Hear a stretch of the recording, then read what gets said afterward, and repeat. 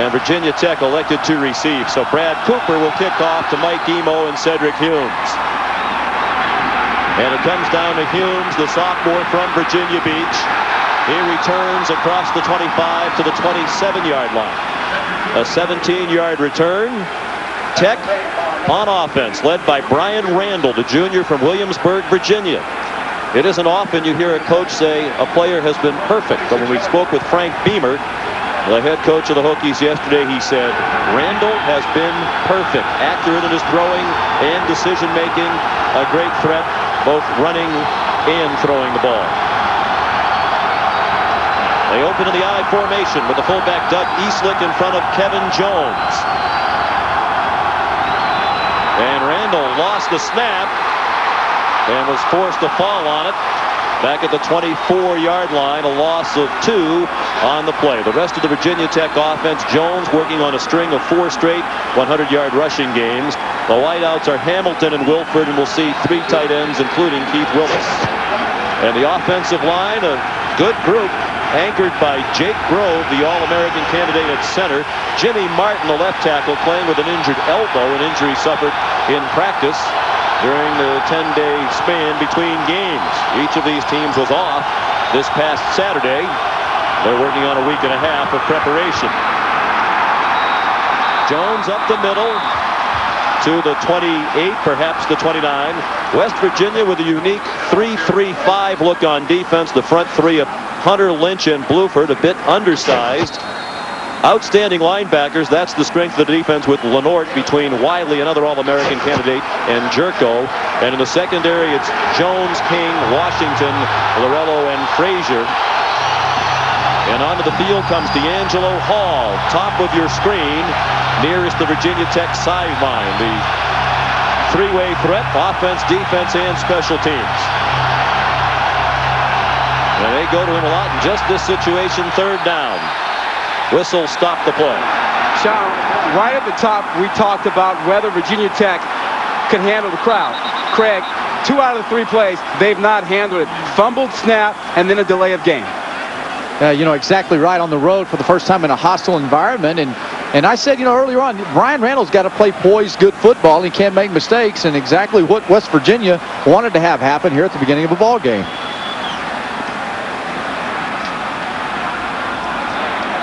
There are 2 fouls on the play. Delay against the offense, dead ball, personal foul, defense. It was Pac-Man Jones of West Virginia committed a terrible penalty, the personal foul. And here it is, the whistle stops, and here comes Jones, boom, laying the hit on Ernest Wilford. Yeah, I'm not so sure, because it's pretty loud. I'm going to give Jones the benefit of the doubt there. I mean, he sees a guy coming across into his territory, and if he hasn't heard the whistle, then, you know, can he hold on? I wonder if the official didn't like the idea that the hand went towards the head. And I'll tell you this, coming out as an official in a game like this, a hostile environment, you send the message right now, we're not going to tolerate any kind of excessive hitting in this ball game. Well, that's a big penalty. It would have been 3rd down and 13 for Virginia Tech. Instead, 1st and 10. At the 39-yard line. West Virginia has been penalty prone. Virginia Tech, the least penalized team in the Big East. Jones, a nice bounce to the outside. And lowers his shoulder for a couple more. Out near the 44-yard line. Jones, the junior from Chester, Pennsylvania, taken down by Lance Frazier. Question is... He's your Heisman guy, isn't he? Well, I said he's a Heisman guy. I don't know that he's my Heisman guy, but a lot of guys might vote for him. He's had 4 straight games over 100 yards. There's no question he's a talented running back. Will he show up in the big games now? They have some big ones coming up, including tonight. He's got to perform on the big stage. Well, in this game here tonight, he's going to get a lot of 2 tight ends, power football, a chance to go against his 3-3-5 defense. If he's got it in him, tonight's a big night. Saw the graphic. He wore number 7 last year. We'll tell you the reason why he changed the number in a moment. Here's Randall. Breaks 1 tackle, then goes down at the 45. Fred Bluford made the first hit. Jones changed his number because after the San Francisco Bowl at the end of last season, he returned home to find that the son of his grade school coach had died. And when he played for that coach, he wore number 25, so he changed to the number 25 in memory of his former coach's late son. He's worked hard, and he's a good player. And again, this is one of the reasons I'm glad I'm here. It's a great environment, and there are a lot of good players on this field. D'Angelo Hall back on the field. He's one of the great players. He's at the bottom of your screen now, and Randall looked in his direction for a moment, then threw to the other side for a first down. Ernest Wilford, their leading receiver for the season, almost cost himself the first down as he curled back near the marker.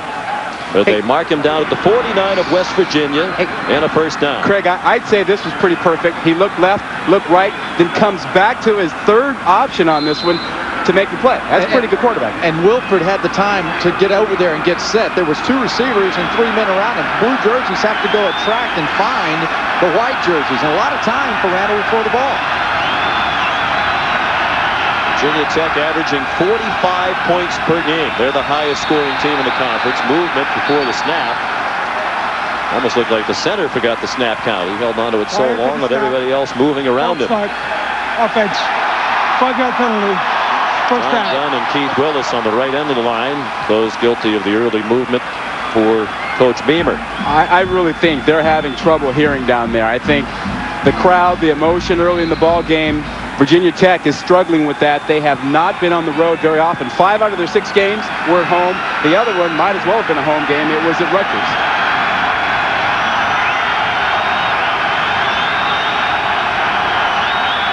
High formation on 1st and 15. The Hokies back at their own 46. And a toss to Jones in trouble. He shed 1 tackle, but still out of bounds for a loss. And there is a flag down on the play. They mark Jones out at the 45 for a loss of 1. Scott Jerko up from his linebacker position.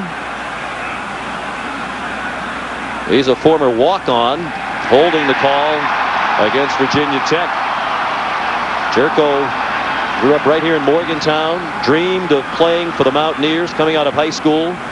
His only Division I offer was at Virginia Military. He had a number of Division II and 1AA offers. His parents said, take VMI, take the money, take the scholarship. He said, no, I'm going to walk on, and now he is on scholarship and playing at a much higher level. Holding, gets the offense, 10-yard penalty, still first down. You mentioned Jerko walking on here. The first time he walked into this stadium, he was 2 years old and couldn't get it out of his blood. He wanted to be a part of the blue and gold here. I think it's remarkable the success they've had in this program over the years when you consider on a good year in this state they will have 5 or 6 prospects, high school football players who go on to play Division I football. There are only about 1.8 million people in the entire state of West Virginia. Gives you an idea of what a remarkable job Don Nealon did for the 2 decades he was the head coach here. Here's Jones with some running room outside. Now he's chopped down at the 46. They need to get to the 39 of West Virginia for a first down. Brian King and Lance Frazier combining on the stop of Jones, a gain of 10. You know, you get a feel here in the game early on that both teams kind of feeling themselves out. And I think defensively, West Virginia is figuring out if you don't tackle Jones low, you're not going to tackle him. I think you're right. And he can set you up. I mean, he had a little hesitation move on that last run. You're going to have a hard time figuring out where to hit him because he has a lot of stuff he can throw at you.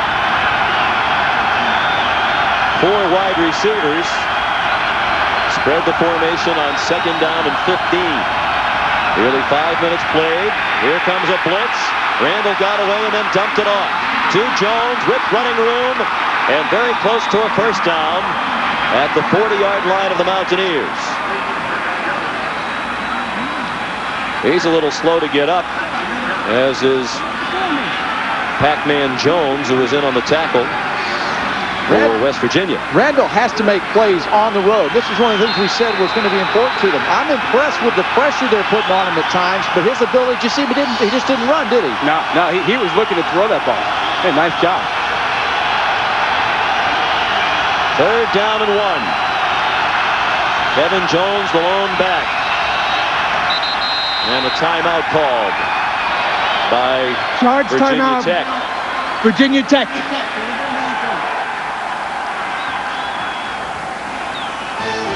West Virginia has not had the ball yet. Still scoreless in Morgantown. Virginia Tech, the Hokies with Third down and 1 at the 40-yard line of West Virginia on the opening drive of the game. 3 tight ends on the field. One of them, Jeff King, went in motion. Jones threw a big hole on the right. And he's down at the 27-yard line with a 13-yard gain and a first down.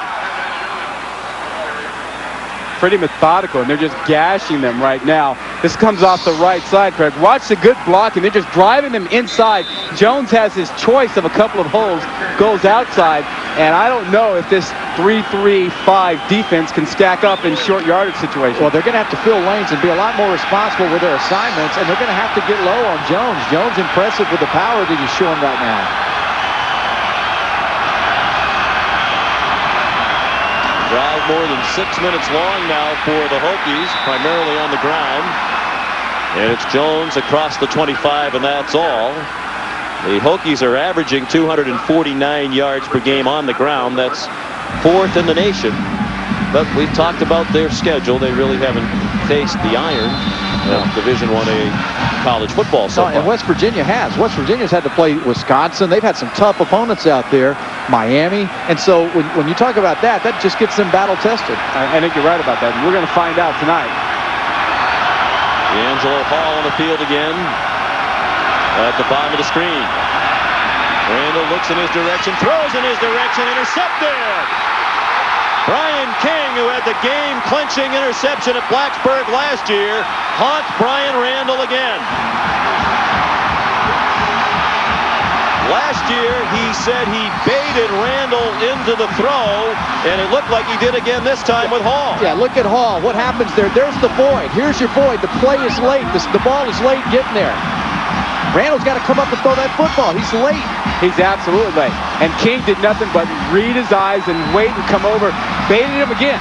He baited him to throw that ball. That's a good job. How about King? How do you keep catching balls when you got a bad wrist like he has? He's had wrist problems throughout his career. He's had pins in the wrist. The wrist casted. And yet the senior was able to hang on for the interception. West Virginia on offense for the first time tonight. Princey Wilson took a hit from his own teammate and bounced ahead for 1 yard, tackled by Coles Colas, the defensive end.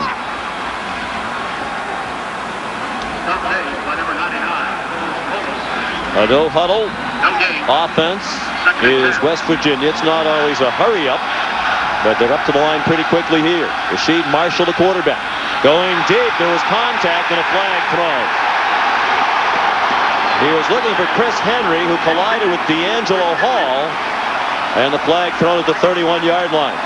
I think D'Angelo Hall was shocked because nobody really challenges at him, and they go after him on the second play of the game offensively. And Henry's a big target, a big receiver. You see the slip there with D'Angelo Hall? You know, maybe a little tardy with his footwork. It's slippery. The three of us were on the field before the game. It rained here earlier. Catch the defense. Catch the penalty. Give you a spot. First down. And that water on that field is still down there. It's slippery. If it wasn't for that contact, that might have been a touchdown. Yeah. Because it looked like Henry was going to run right by him, and there was no safety help. You're looking at Rasheed Marshall, the junior from Pittsburgh, only about an hour and change up the road from Morgantown.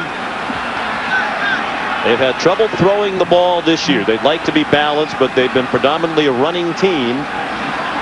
They've run more than twice as many running plays this season as they have pass plays. They work out of the spread offense. And the handoff to Princey Wilson. That looked a lot like that run on the screen pass against Miami. There's Wilson again, just lowering his head and running over Brandon Manning. Chris Henry, McQuell Henderson, and Rayshawn Bolden, the three wideouts in the spread, and Josh Bailey, the tight end. The offensive line has been a problem. They lost their best lineman before the season started, Tim Brown. They've used 10 different combinations up front. And you saw tonight's group with Watson, the junior college transfer, now in a tackle. That Quincy Wilson, he's all man back there. There was some wood delivered right then.